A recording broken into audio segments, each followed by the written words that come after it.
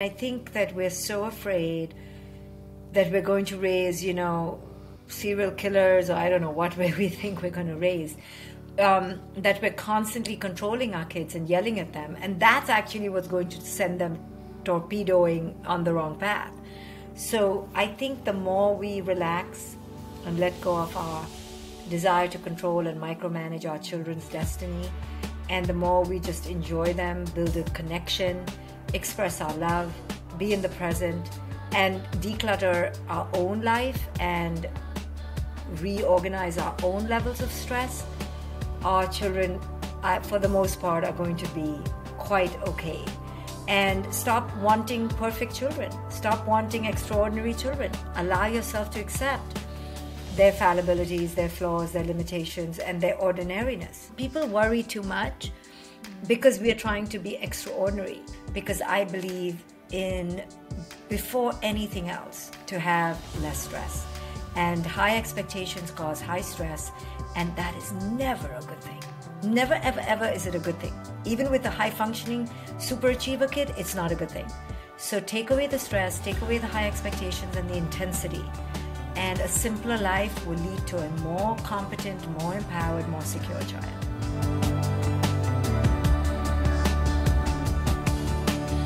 That was Dr. Shefali Tsabary. Shefali is a clinical psychologist, a public speaker, and a New York Times bestselling author, including her 2 landmark books, The Conscious Parent and The Awakened Family, which are some of my favorite parenting books. She's an expert in family dynamics and personal development, teaching courses around the globe, and I can almost guarantee her insights will blow you away, bringing to light thought processes that we often don't consider because of all the layers of experiences we've had growing up in our own life and cultural norms. This conversation was completely enlightening for me, providing reminders that are so easy to forget when the ego gets in the way and life gets busy. I would love to hear your biggest takeaways from this episode, so please respond in the comments or write a review. Now let's get into this episode. I hope you enjoy it. Welcome back to the podcast, everyone. I am so excited for today's guest, Dr. Shefali Tsabary. Thank you so much for being here. Oh, it's an honor. I'm excited. I have read both of your books, The Conscious Parent and The Awakened Family, and they were truly pivotal in my parenting journey. And I just feel so thankful that I get to sit face to face with you and ask those burning questions, because it's an ever-evolving journey, right? Sure. I'm excited. Shoot away. So my first question is something that I think will help lay the groundwork for the entire episode. And I was wondering if you could answer, what is the true role of the parent? The true role of the parent is to heal themselves so that they can guide their children's essence, their true selves, into existence, into flight, and into manifestation. So that is the real true role of the parent. And how can we as parents become more joyful and less stressful and less burned out in our pursuit to be that way for our kids? Yeah, I mean, it's really a very deep question, because that question requires that the parent have awareness, they structure their own life according to principles that are more aligned, that are not chaotic. Most of us today are robotically habituated to living these very, obsessively manic lives. And we take our children to 10,000 activities a day, and we, move them from one thing to the next, not realizing that we are taking them down this labyrinth of complete mania.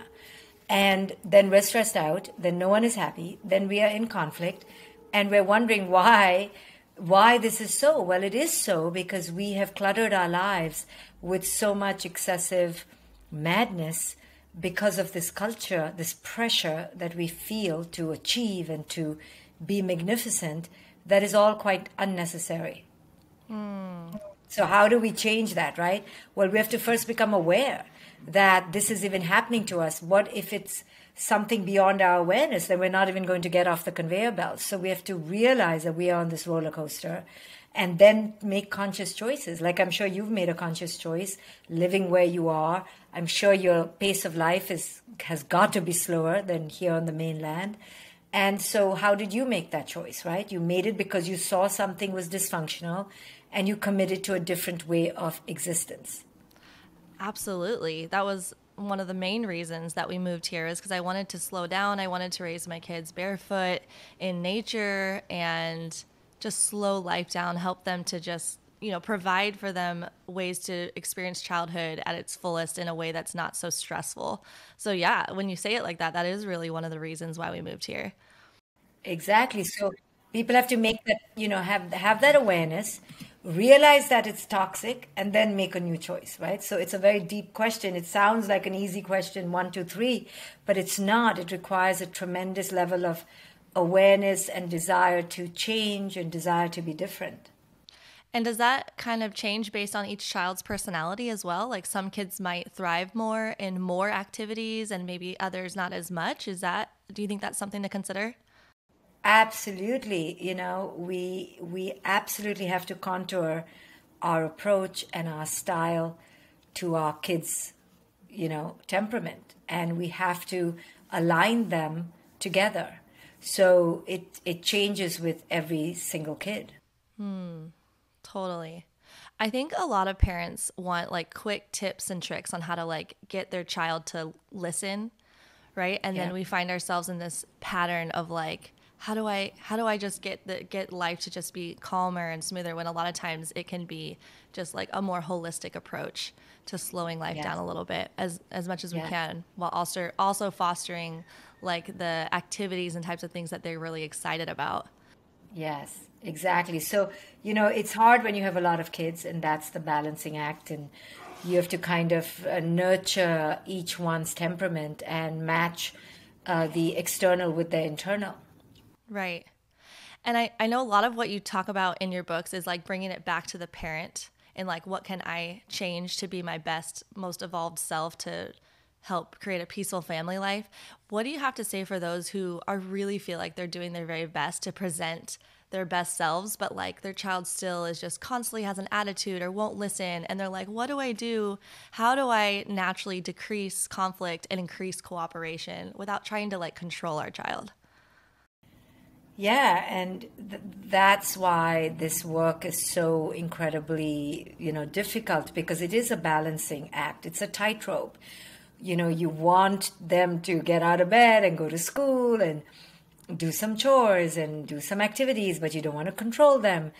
But what if they're not listening? And, so you have to work with it, and remember some core principles, which are: you don't want to shame them, you don't want to coerce them, you want to be as creative as possible to find their sweet spot and create a life with them, not for them. And you don't project your own fantasies and desires onto your kids. You really, curate a new kind of life that is consciously attuned to their needs. And you let go of the old ways of parenting, where you control them, where you dominated them, where you punish them, and you find a new way. I mean, that's what I teach in conscious parenting, is a whole new way of parenting. Right. And the creative aspect, I think, is so key. And you really have to get inside yourself and your brain. And before reacting to a situation, like reflect what would be the best response, where it's so easy to want to just quickly react because we're all busy and we're like just wanting our children to listen, especially when it's important. And I've found that when I take those creative approaches from reading books like yours, like things that you would never even consider. For an example, I read somewhere, if your child doesn't want to listen to hold your hand across the street, instead of just shaming them and making it this really fearful thing, making it a game, like holding hands, like, oh, there's alligators in the street, and will you hold my hand so I'm not scared? Let's pretend the cars are alligators, and just creative ways Yeah. like that. And I find Right. kids Instead of love that. coming, right, because we as adults, we've lost our imagination, and we just want to do a top-down, hierarchical, command and follow me approach. And that's not the way. Like you said, be playful, and kids will love it. Kids love to brush their teeth if you make it playful and make it fun. Make them brush your teeth, and you'll brush their teeth, and brush the doll's teeth, and brush the teddy bear's teeth. And when you do it like that, then they have fun with it. But we have lost that imagination and that playful spontaneity, and we just do this, like, do this and then do that. And we make life so much of a drudge for our kids. And then we wonder why they shut down and why they push back. Well, they do that because we're not meeting them where they are at. We're asking them to come to us where we are at. And that's always going to be met with resistance, because children live in the world of fun and spontaneity, not orders and timetables and schedules like we do. Yeah. I sometimes try to put myself in their shoes and realize, like, whoa, if I had these two big adults like speaking to me this way all the time, telling me what to do, that would not feel good, and I would probably have an attitude as well. Yes, good. So this capacity to put ourselves in their shoes means seeing the world a little bit from their eyes. They are small. We overpower them in size and voice and dominance. We are in control of everything. How does it feel to be, powerless? And when you can understand that they, like all of us, want to feel in control, autonomous, powerful, then we will give them that. Find opportunities where they feel competent, where they feel like they are our leaders. Imagine being pushed around like we want to push our children around. Imagine a world where you make no rules, where you have no voice. Eventually, that child or that being is going to lash out in volcanic anger. So the more you can put yourself in your kid's shoes and go, what are some ways I can give my kid power? I can give my kid control. They can choose what color plate we're going to eat on. They're going to choose whether they sit on this chair or that chair. The more choices we give them, we may feel like we're letting them run the roost, but what we're really doing is building their inner sense of empowerment, which is so critical. That's so true, because I've found in my own personal life, the more power that I give to my children, the more confident they become and the more kind they become, because they feel respected by us, because we're not treating them like these like unimportant, unable to do anything for themselves beings. Absolutely. And let me tell you, when you raise kids like this, it can be a little bit of a pain and a payback, because then they'll talk back to you. They'll have an attitude about everything. They have an opinion. But guess what? That's the kind of adult you want to raise. You want to raise an adult who has a brain, who can talk back. We parents hate the talk back. But when you really step back and think about it, what that means is that we want a puppet. Every human being talks back, right? You and I are talking back. I'm talking back at you. So talking back doesn't mean disrespect. It means having an opinion, having something to say, having a vantage, and allowing oneself to express it. And this is what our kids need to do. But we parents don't want them to do it with us. We just want them to do it out in their life. But how are they going to learn it if they don't do it with us?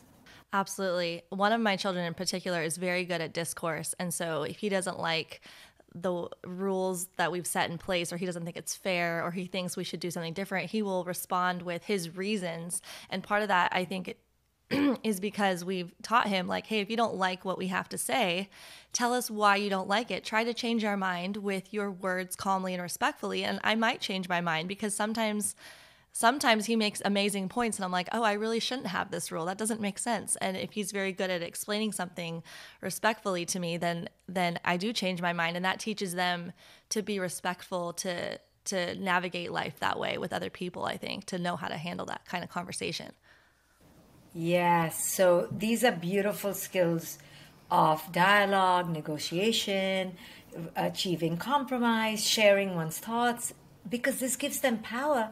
Wow, I can use my intelligence to change the mind of an adult. That's a real power that we can give our kids, so that they know they're not afraid of adults.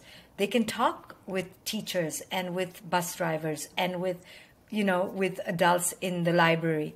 We should not create this sort of us versus them approach that often we do with this hierarchical, dominating kind of parenting. So for a specific example about when a child who's like a little bit older, maybe 7, 8, 9, 10, and if they're not responding in a way that's calm and collected and respectful, like we're trying to teach them, how do you respond to a situation like that when like a creative approach for like a 3 or 4-year-old wouldn't really work? So you just try and say, hey, I noticed that you're talking to me with this attitude, and I'm just asking you a question. And as long as you can keep the humor and reflect back and not react in a negative way, I think that it's a learning curve. Some kids are more defiant and they kind of test you more, and some kids are more compliant and they withdraw and they acquiesce more. So again, depending on the kind of kid you have, you take it in your stride and you just be the mirror, and keep reflecting back. And you can leave the room, after they're 7 or 8, you can say, hey, I don't appreciate the way you're speaking with me, so why don't you chill? And when you're chill, we'll talk about it. Versus F you too, or versus leave the room, and we're raising our voice, right? Mm-hmm. So one of the things that's helpful, and I remind parents all the time, is if you expect your kid to defy you and you expect them to test you, then when they do, you won't see it as a sign of disrespect. You'll understand that it's part of the developmental curve. Most kids will defy and test, and then most kids will comply and withdraw. So you have to know what kind of kid you have. And don't be surprised when it happens. Be ready for it and be prepared for it. Right. And is there any specific tools? You've already explained really well about that, but for children who are especially high-spirited, how can we, navigate and help children to be respectful and listen in the home without breaking their spirit? Well, first, stop chasing respect. What is respect? Each person will say respect is something else. So if the kid curses you once in a while, is that terrible? I think we become so puritanical and rigid. And if we understand the basic concept of childhood, which is they are learning, they're going to test, they're going to try, they're going to experiment, then we won't be so up in arms. And we parents are very righteous sometimes, and we pretty much call everything we don't like disrespect. And we need to just tone it down a bit, It's not personal. Everything is not about us. It's not that the kid is being disrespectful. The kid is just going through their own experience. They're trying to learn and grow and evolve. There was a phase where my daughter was extremely, quote unquote, disrespectful and talking to me like I was her friend.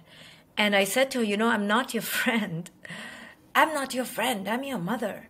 And she, just as recently as a few months ago, said, but you are my friend, Mom. And I was like, I don't appreciate the way you talk to me. And she was like, Mom, come on, I talk to you like I talk to my friends. And it was really hard for my ego to accept that. But when I understood where she was coming from, I realized it's not as personal as I'm making it. But she was using the F bombs all over the place. And I was like, can you not talk like this in front of me? And she's like, why? I'm like, because I'm not your friend. And she's like, no, but you are. And then the dialogue got so silly where I'm insisting that I'm not her friend, which is not what I want to do. So again, it's not so clear cut. And if you understand what's going on inside your kid and where they're coming from, now when she drops F-bombs around me, she's 19 almost. I don't take it personally because I know where she's coming from. It's actually a compliment because she thinks I'm so easygoing and I'm just like one of her buddies. She's not seeing me as separate, but I want her to see me on this hierarchical pedestal. So my ego is getting bruised, you see. But if we can just relax, first understand that it may not be what we think. It may have nothing to do with us. It may not have anything to do with respect. And then number 4, get below the words and understand what is your child trying to communicate. Maybe they're in trouble. Maybe they had a rough day at school. Maybe they were being bullied. Or maybe like my daughter, she thinks there's nothing wrong because she treats me like her friend. So assess each situation. Don't just jump into this cultural roboticism that, that is disrespect because culture says it's disrespect. Yeah, I think that what you said there takes a lot of the pressure off and a lot of the fear away. Like it lets go of the fear, because a lot of the things that you say in your talks and your books is about how so much of how we react to our children is fear based. And I think part of it is like fear that our child won't grow up to be a respectful person to other people in the real world. But when you take that pressure off and realize, hey, they're just children learning and growing and trying to figure things out, it might help us not to be so reactionary when our children aren't, quote unquote, being disrespectful, you know?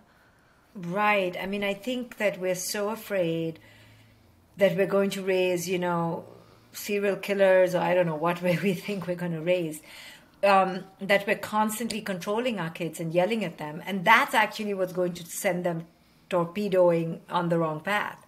So I think the more we relax and let go of our desire to control and micromanage our children's destiny, and the more we just enjoy them, build a connection, express our love, be in the present, and declutter our own life and reorganize our own levels of stress, our children, for the most part, are going to be quite okay. And stop wanting perfect children. Stop wanting extraordinary children. Allow yourself to accept their fallibilities, their flaws, their limitations, and their ordinariness. That's so beautifully said. Okay, I have another question for you. When it comes to things like natural consequences, because do you feel like there are certain things that have boundaries, right? And where's that? It's such a fine line sometimes. And are there any times where something maybe wouldn't have a natural consequence, but kind of needs direction? Like if a child is being, like we've talked about earlier, about like a high spirit child who does have maybe an attitude or something. And is there ever a time for consequences or natural consequences in your eyes? Of course. I mean, natural consequences are happening all the time, right? So if a kid is hitting their brother, we could tell the brother, well, don't play with him. So then the kid loses the play, the companionship of that brother. Or if the kid is being rude to you, you can say, hey, I'm not engaging anymore, and you leave the room. So now the kid has to deal with an empty room. So natural consequences are built into life. And what you're talking about is an enforced boundary. And of course, there sometimes we need to have enforced boundaries. For example, if your kid, wants to buy a $1,600 pair of shoes, you're not going to allow a kid to, I hope, wear a $1,600 pair of shoes ever.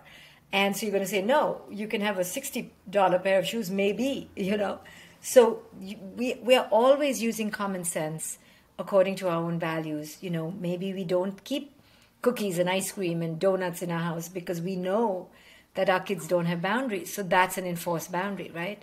So again, if the parent is kind of, relatively intelligent, common sense, and does their own inner healing, we're not going to, it's really hard to really, really fuck things up, We're all going to mess it up, but to really mess it up, you need to be like some level of psycho, So don't people worry too much because we are trying to be extraordinary. And if we let go of that rigid control and just say, hey, we're going to have a kid that's just, a regular kid, good enough, and I'm okay with it, then that takes all the pressure off. And we begin to enjoy our children just in the ordinary moment of it without trying to create this idea of perfection.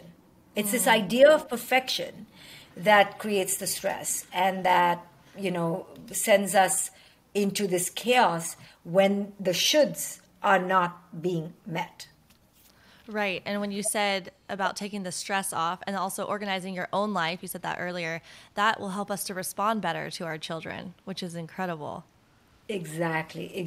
So instead of looking at them as a reflection of you, or looking at them as a project to be created or completed, or looking at them as somebody to be fixed and solved and managed and, corrected right away, you relax and just go, it's a kid who's learning, and it's going to take millions of moments to build their muscles. It's not going to happen today. I'm telling my 19-year-old, can you say thank you? Can you please pick up your plate? It's just life till they grow up. And then when they have to do it for themselves, they will. But you have to have that trust that they will. The way you explain it is so beautiful, and it reminds me of my own childhood, that when I would go to other people's families' houses and I would see the way that their parents interacted with each other, you really, as a child, feel the stress or or lack of stress depending on which family's house that you're at. And it really does help create a more peaceful dynamic when you explain it that way. When I'm at a friend's house growing up and the parents are super calm, relaxed, loving, you just feel this peace, as opposed to being at a house where there's high strung and all these like rules that just seem a little unnecessary. So yeah, that's just a really, really great way to explain that. Yeah. And you said something about healing our inner self so that we can take care of our children better. How do people help heal their inner child based on if they had childhood experiences where they felt were damaging from their own parents? Yeah, I mean, they take those wounds really seriously and, go to a coach, go to a therapist, take courses. I do tons of courses for parents to become better parents because we have to take these wounds seriously. We cannot allow our wounds to lay bare and bleeding because they will subsume our children's psyche. They will bleed over onto our children's psyche. Yeah, I think we have to take the power back and realize that we are in control of our healing and that we don't have to just let it take over us and say that this is just who I am because of my experience and my childhood. We can heal by taking action. And yeah, everyone, I recommend go check out your courses. You have so many beautiful courses on your site. So can we shift the conversation a little bit to like sibling relationships? How can parents best foster sibling relationships? Well, by not, again, interfering too much and micromanaging that relationship and handling their own issues around conflict. The main issue that comes up for parents with siblings is their inability to tolerate conflict. So if you are a parent who wants happy, happy, happy children all the time, then you should not have had more than one child. You should just not have had children because it's just not possible. So the minute you have more than one kid, they are going to fight. They're going to annoy each other. They're going to attack each other. And you as a parent need to learn to tolerate that without exaggerating and catastrophizing the problem. What about if one of them is consistently picking on the other, whereas the other one isn't really picking on the other one back? Yeah, it's really, really difficult. And you have to empower the picked on child to use their words, to speak up, to leave the room. Empower that child not to be bullied versus just focusing on the quote unquote bully child, the one who's the bully, to tone down their bullying, and empathize with the bully. What's going on, if the kid is a bully, you know what I mean. But Yeah. empathize with them. What's going on with you? Spend more time with that kid. It's more likely the older kid who's feeling like this younger one has come and taken his place on the throne. So spend more time with that older kid. Empower the older kid that they don't have to hate their younger sibling, that they don't have to attack them, that they have mom's attention, and don't play favorites. Those are the standard protocol. Yes. Oh my gosh, that's such good advice. And I think about how if one of my children is getting picked on by the other, and let's say the one who's picking on the child is calling them a baby, you're a baby, and I'll tell my younger child, like, you don't have to let that bother you. You know that by him calling you that doesn't mean that you are that. And if it doesn't bother you, then he'll likely stop calling you that. Right. It's hard, but I think the minute you make one of them a bad guy, that bad guy will get more angry and act out more. So resist the temptation to be referee, resist the temptation to fix it too fast, and resist the temptation to create a bad guy. That's such good advice. And I think growing up, that was definitely an experience of mine where I would pick on my younger sister. And every time my sister would scream, my parents would come running and be like, Ellen, what did you do? So then my sister started wanting to scream more and more every time I did something. And it was like this weird thing that just made everything imbalanced. See, so it's not fair to either sibling when one is customarily the bad guy, because then the other one becomes a tattletale, and the other, like your sister did, and she becomes like, that's not her highest self either. So parents need to have this attitude that both will fall into trouble, both will have to deal with the consequences, both will face the same music, so that they realize that there's no payoff here. Yes, totally. And not putting so much emphasis on either one as being the issue, but more just like Exactly. stepping back. My mom actually used to say when we were fighting to just go work it out in our rooms instead of her trying to delegate it. She'd be like, "Go to your room to work it out together." And that was nice for us to be like, "Oh, my mom isn't gonna just come in and fix it all." You see, the best attitude for parents to have is, you guys chose to play together, and you guys need to fix it and figure it out, especially if they're past 5 years old, you know? And the more you don't give attention and don't stroke it and don't take it as a sensational life event and show complete utter boredom by them, they will not get a hit, you see? And they won't get the attention that they're seeking, and they'll eventually move away because it's not exciting. Mom is not getting excited. That's so true. When I find myself getting excited and getting anxious or upset at what they're doing, it does not make it better. It makes them want to do it more. 100%, because they're getting attention, right? I know. Oh, it's such a good reminder. Thank you. So something I want to talk about is how you mentioned a lot the importance of not putting our projected desires onto our children, and I think that's one of the most incredible information that you've helped parents realize. So can you explain why that's so important and how we as parents can teach ourselves to let go of our ego and our agendas? Right. Well, it's not easy to let it go, but the first step is to become aware that a lot of our shoulds, our expectations, are not coming from the inherent child and their essence and their desires, but they're coming from our fantasies. And then the second part of this is to really realize when we are pushing an agenda for our ego, or when are we pushing for an agenda because it's truly beneficial for the child, right? The difference between telling a child they need to wear a pretty frock with bows and pretty blue shoes versus telling a kid, hey, you haven't had a shower for 24 hours now, let's go wash up. The first one is purely for your ego. The second one is life sustaining, and it is truly for their benefit that they have a shower now. So do you see the difference? So there are very few things that are truly for their benefit. And once we realize that most of the things we push for, fight for, argue about, get stressed about are mostly coming from our ego, we will begin to shed that, and life will become simpler, better, more enjoyable, more empowered. Yeah. And does that go for things as they get older as well? I imagine, like what you want for their life and what you think will be best for their life. Yeah, we don't know what we want for them. We shouldn't know what we want for them, and we don't know what's best for them. And when I say this to parents, they really revolt. They're like, I know what's best. No, you don't. You don't even know what's best for you. And what's best for you now may not be best for you in 2 days. So how can you predict what's best for your kid down the line? All you know is the kid right now, you right now, and the present moment. And just keep it here. Now, of course, you know, because we live in this world, they should graduate. Okay. But we take it moment by moment. How they graduate, when they graduate, which school they graduate from is always going to be a moving target.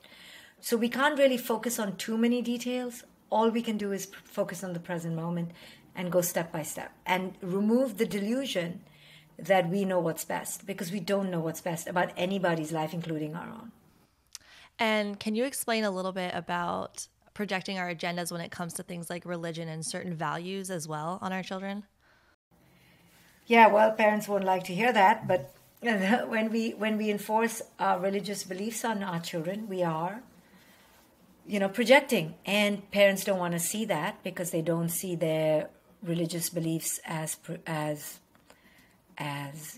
constructions. They see their religious beliefs as divinely ordained. So when people believe in those things, it's really hard to speak to that. And they're going to feel like they're bad parents if they don't give their children that same belief system. But, it takes a highly evolved parent to understand that their religious beliefs are constructed by man, something that they have unconsciously, robotically followed, and that they have a choice. Most parents don't see a choice in that. They think that it is divinely ordained, and if they don't do it, they will go to hell. So I understand why parents feel the pressure to project their religious beliefs onto their children. Yeah, I kind of feel like even if you really, really believe in what you do, in order to help raise your children to be well adjusted and not resent you for projecting your own beliefs on them, I found it helpful to just say like, hey, this is what I believe. But like as you get older and learn more, you're going to have to come to the conclusions of what you believe. Yeah, but you're really open and flexible. Most parents are rigid and dogmatic, and they kind of brainwash their kids at an early age. So the ideal way is to do, if you are going to have religious beliefs, leave it open, allow children to know they have the freedom to choose, and this is not set in stone, nor is it divinely ordained. But if you're going to have, it's hard. It's like being a little pregnant. You can't be a little pregnant, So if you have a religious belief that, there's a heaven and hell and there's a God up in the sky, how do you tell the kid, but you believe what you want? I believe that we are, that there's a man up or a God up there who knows everything and sees us doing everything, but you believe what you want. You understand? It's hard. It seems inconsistent, and it could be very confusing for the kid to go, huh? What? You believe in an all supreme being, but you're telling me who is in charge of my destiny. But you're like, believe what you want. Right. It doesn't go together. That's why we have to be aligned.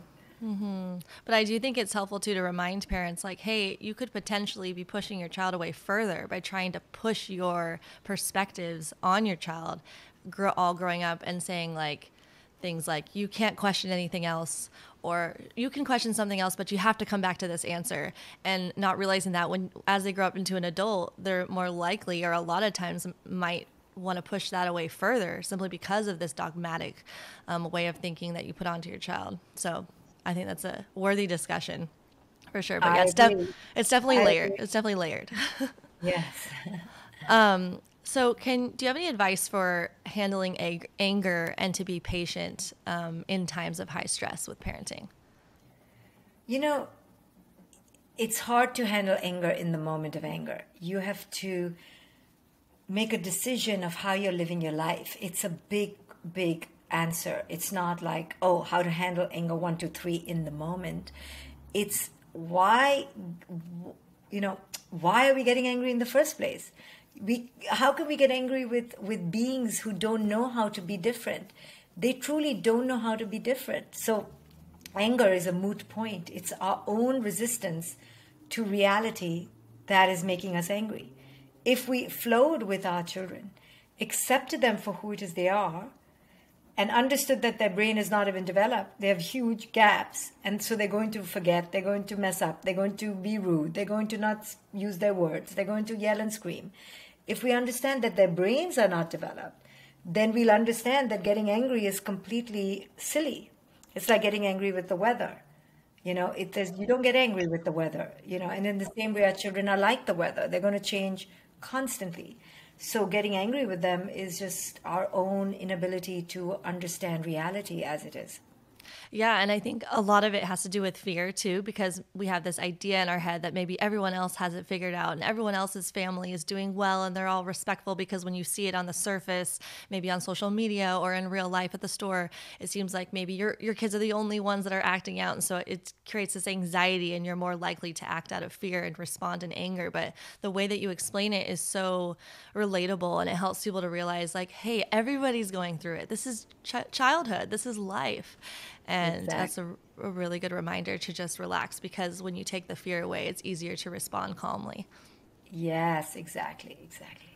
And how should we help children manage their feelings and their anger? Well, first we, hold space for them, give them the room to explore it without suppressing them or labeling it as bad. And then when they're able, and if they're able to talk about it, you were really angry. You were angry because you were really tired, or you were angry because somebody got angry with you and now you're dumping it on me, So I began telling my daughter when she was young, Sam got angry with you and now you're angry with me. Do you see that? and or you're really upset about something that happened at school, but you're dumping on me. And I was like, hey, don't dump on me, as to make a joke out of it, but to kind of show them how it works, and try not to take it personally and validate them. Like, I understand you're angry, or I see that you're upset, or I'm sorry mommy upset you. Take accountability for your role in it. Don't be afraid to, own it. And if they're upset with you, it's okay. It's good that they're expressing it. And, suppressed anger is the worst. It comes out against the self. It comes out in self-harming, and we don't want that.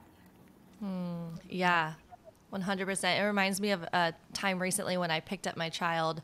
He's older than an age where like you should be picking them up, but I just picked him up just impulsively because he was in a spot that was like unsafe or gonna cause like a big mess on my counter. So I picked him up impulsively and put him down, and he started screaming at me, and I had to own that and be like, as much as he didn't have to scream like that and over like just make it this huge deal, I also probably should have just told him with my words, like, hey, I need you to get down, instead of just picking him up. And knowing that about each child, the differences in what upsets them more, because we're all individuals, that he doesn't like to be moved and picked up and forced into certain places, that's going to cause some resistance. So by me just apologizing and, hey, oh, okay, I'm sorry, I understand that really upset you, and putting words to their feelings, instead of saying like, you should scream like that. I can't believe that you're going to overreact like that. Right. Right, because they don't like to be moved around and shoved around like furniture. Yeah.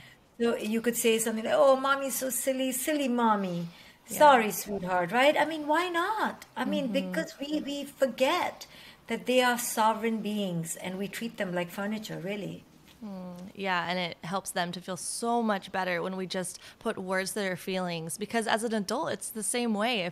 If you're trying to express sadness or being upset about something, and then your partner's like, "Ugh, get over it," type of thing, like it doesn't help you feel better. What helps me move through it is if my partner's going to say, "Oh, you're really upset by this. I understand why you feel that way." And I think it's easy for us as parents to forget that children need that too. Yes, yes, yes. So a lot of my audience wanted me to ask you what your thoughts are on social media and screen time for kids and TV. Well, we want to limit it to the last possible moment in time. I mean, I know your friends in Maui must be more out in nature, and that's what you want your kids to do. I regret the day that I gave my daughter a phone. I didn't know I was giving her a drug. And, my generation of parents can really plead ignorance because we didn't know. We really didn't know. We were so excited when the iPhone came out. We had no idea. But younger parents need to know it is crack, cocaine, heroin, all rolled into one. Do not give your kid a portable device until the last possible moment in adolescence, when they are literally going to leave the house. You can give it to them. Like, try your best to keep them off screens till they're teens minimum. Right? And then you want to try a little longer. No screens in their room. I mean, I'm a bit hard about it because I've seen the negative effects. I can't stand it. It hurts my heart. And don't use it as a nanny. Don't use it as a candy.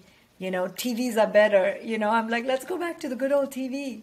TV was much better than these portable devices, because this way they carry it on their bodies and it becomes an extension.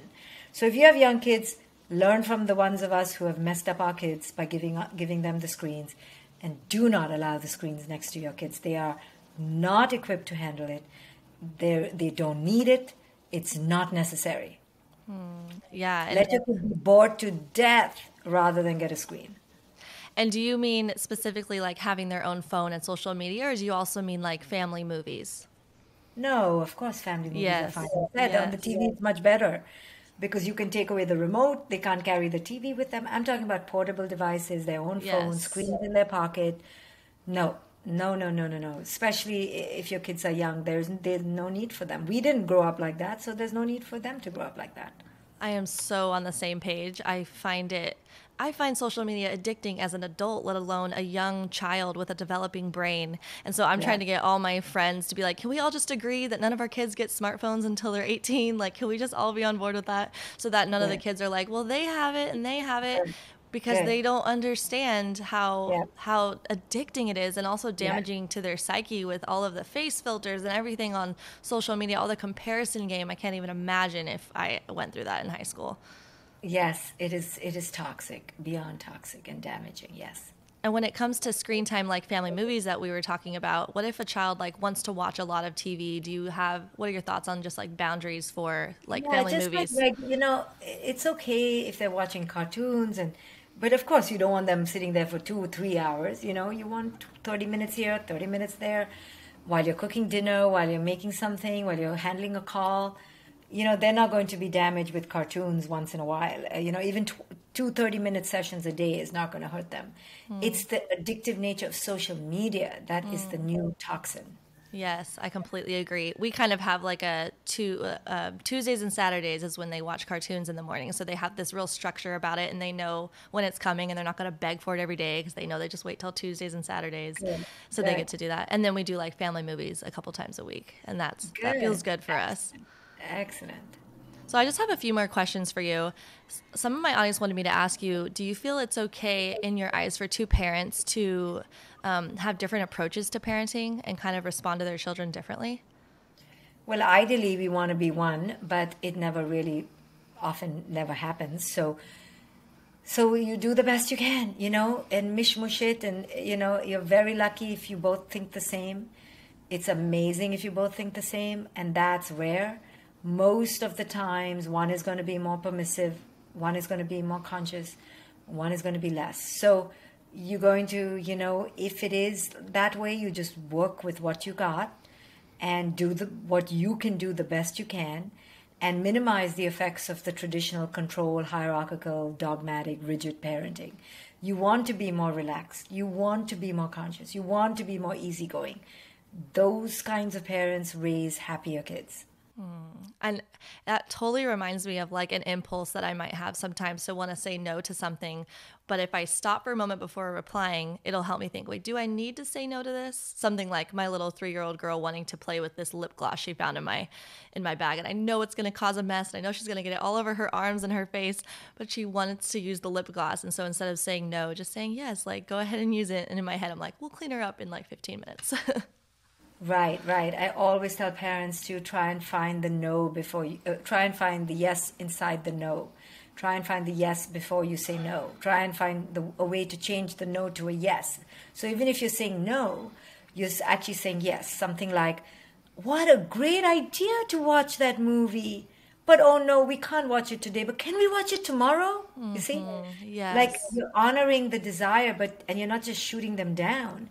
You're finding a way to affirm their life desire and understanding that they have desires just like you, but you're not capitulating to it and indulging it, but you're also not just shooting it down because it's such a dumb idea, Totally. That's such a good reminder. I have 2 more questions. What is the most common mistakes parents make in parenting?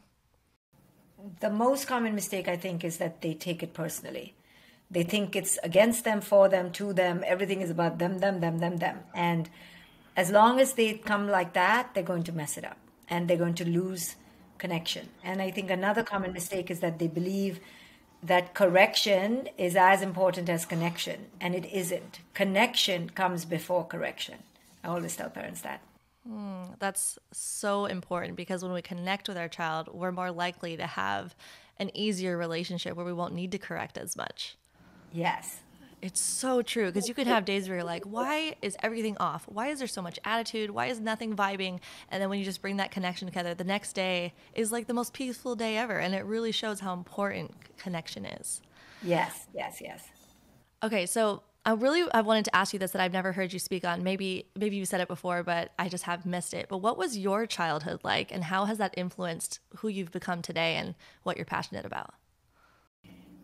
Yeah, so I mean, that's also a very complex question, but just simply put, I was raised with almost very low expectations. And what that means is I was raised with no stress, very, very relatively little stress. So I laugh with my parents. I go, you guys didn't expect much of me, but thank goodness, because I was allowed to find my own inner expectation and I didn't feel stressed. I didn't feel pushed. I felt like I had to push. Like, can I please take that class? Can I please do more? Can I please study more? I don't know what they thought I would turn out to be, and part of it, I think, was because they just saw that I was naturally hardworking. I don't know, but I just have raised my daughter in the same way because I believe in, before anything else, to have less stress. And high expectations cause high stress, and that is never a good thing. Never, ever, ever is it a good thing. Even with a high functioning superachiever kid, it's not a good thing.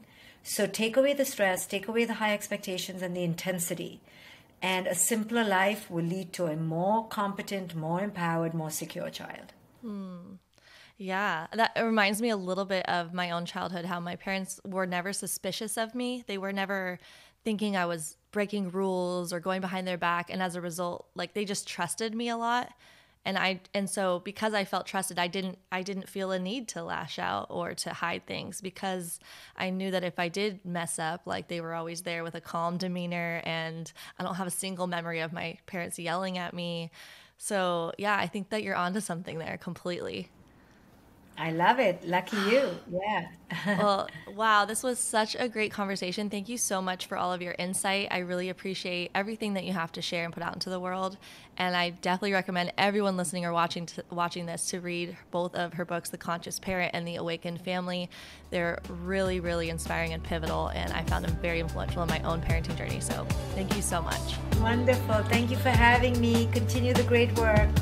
Bye. Bye.